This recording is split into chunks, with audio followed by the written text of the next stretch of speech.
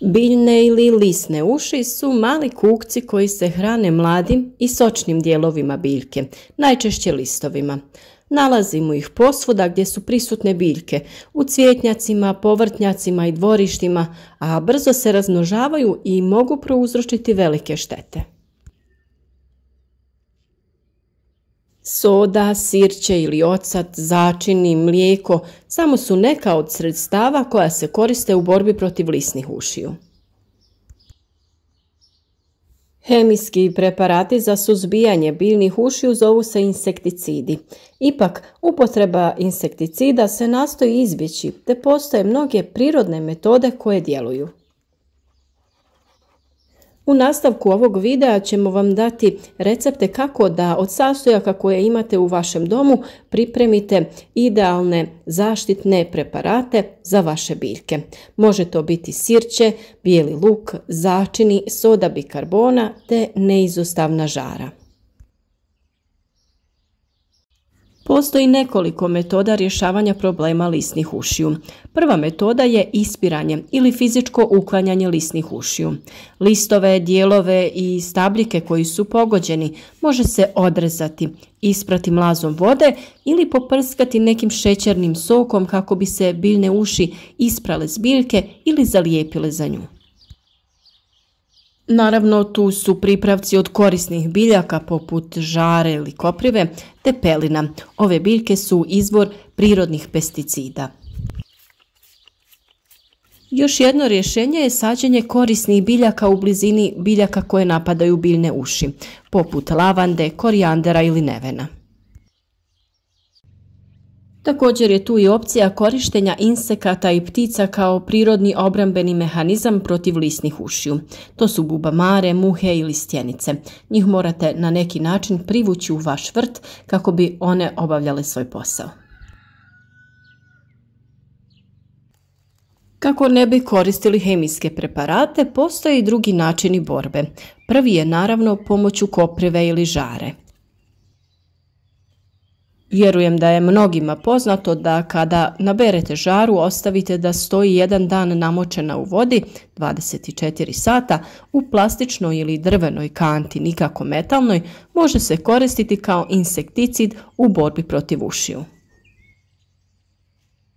Žaru možete potražiti na rubovima šuma i u blizini potoka. Potrebno je nabrati 1 kg mladih listova, potopiti u 10 litara vode. Listove možete izrezati, to jest usitniti, kako bi potaknuli bržu razgradnju. Nakon što listove prekrijete vodom, na kantu možete staviti običnu krpu kako ne bi skroz obustavili dotok zraka. Nipošto nemojte hermetički, to jest sa poklopcem, zatvoriti kantu.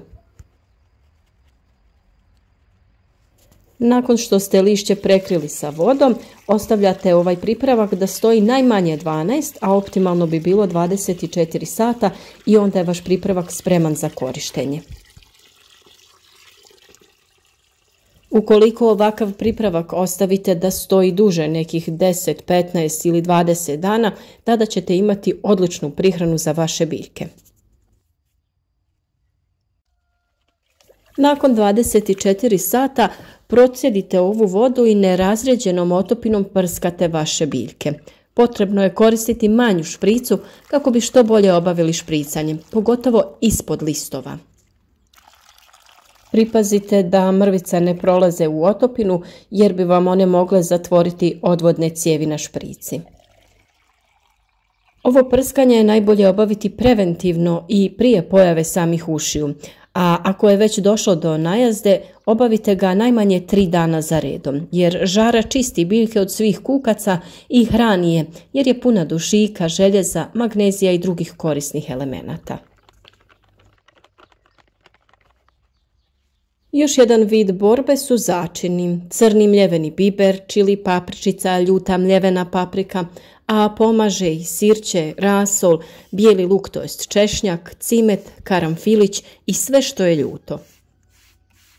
Miješanjem, ali uz dobro procjeđivanje, kao što sam rekla, da ne bi došlo do začepljenja dizne na prskalici, ne postoji uš koja može izdržati prisutnost začina na svom tijelu koje je mekano i bez kostura.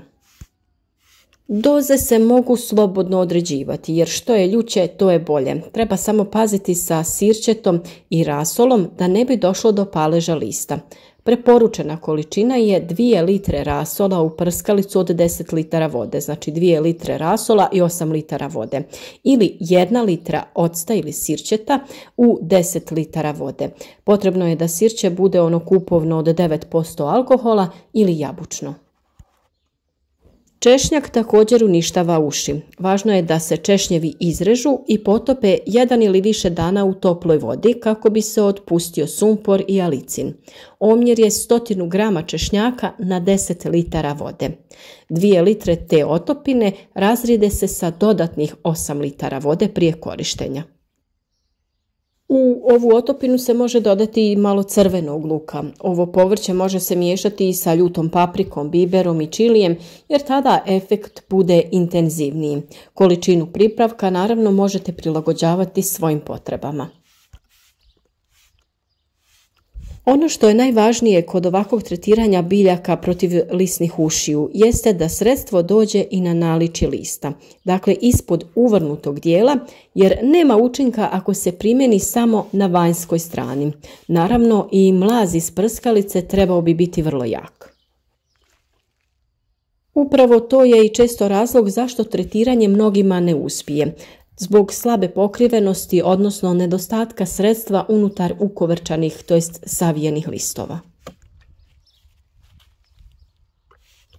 Protiv lisnih ušiju, hrđe, grinja, gusjenica i mrava u 10 litara vode, a najbolje kišnice, potopite 300 grama svježih listova i cvjetova pelina ili 30 grama suhog pelina. Postupak je vrlo jednostavan. Ostavite pelin da se namače u toj vodi 2 do 3 dana, nakon čega je tekućina spremna za prskanje. Jednostavno je procjedite, dodate u prskalicu i tretirate vaše biljke. Još jedan način borbe jeste mlijeko. Domaće, nekuhano, nikako kupovno. U dozi 1 litra na 7 do 10 litara vode. Mlijeko guši ličinke, oslobađa i sumpor koji isparava na višim temperaturama i tako uništava uši. Dodajte i malo jestivog ulja da mlijeko duže ostane na listu. Još jedna dobra i provjerena metoda borbe protiv lisnih ušiju su ocat i soda bikarbona. Preporučena doza je 100 ml octa, 20 g sode bikarbone i 5 litara vode. Ocat i soda se dobro promiješaju, dodaju u vodu i bitno je što bolje okupati biljke. Uz veću količinu pripravka ličinke će biti isprane sa i unutar listova jer će im se osušiti medna rosa. Ono što još možemo koristiti u borbi jeste biljka nim. Riječ je o novim ekološkim insekticidima koji se dobivaju od nim biljke svetog drveta u Indiji, a djeluju na sve stadije uši. Nije opasan za okolinu, a najčešće se koriste kao sprej. Postupak je taj da se pomiješa 2 do 4 kašike koncentrata nimovog ulja sa 4 litre vode. Preporučuje se korištenje ovog preparata u večernjim satima. Potrebno je pošpricati sve površine lišća, uključujući i donju stranu. Prema potrebi primijenite ovaj postupak svakih 7 do 14 dana. Prirodna sredstva su vrlo učinkovita, samo se treba utrošiti više vremena na pripremu, ali imajte na umu da vrijedi. Ukoliko želite koristiti ovakva prirodna sredstva, zaštitite vaše biljke na vrijeme, to jest preventivno i prije pojave prvih nametnika. Na ovaj način štitite pčele i korisne kukce u vašem vrtu. A ukoliko vam je teško pripremati ovakva sredstva i stalno prskati vaše biljke protiv ušiju, ostavite ih na milost i nemilost korisnim kukcima i bubamarama. Možda prvo vrijeme nećete vidjeti neki učinak, čak možda ni prve godine, ali kasnije će ga sigurno biti.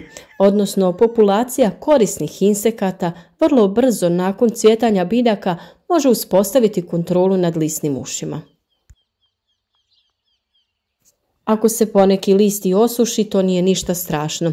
Ne težite za perfekcijom, jer to znači primjenu hemije i smrt za mnoge korisne organizme.